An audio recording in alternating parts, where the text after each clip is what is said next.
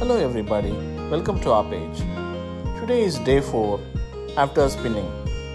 In today's video, we show you how to carefully remove the plastic montages from the rearing wax after the silkworms have completed spinning their cocoon.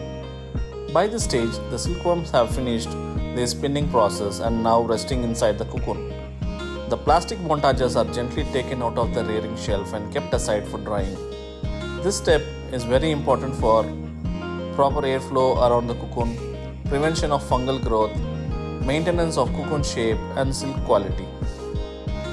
In the next video, I will show you how to carefully remove the cocoons from the plastic montages and store them in a very safe place before we take it to the market for selling. Thank you for watching.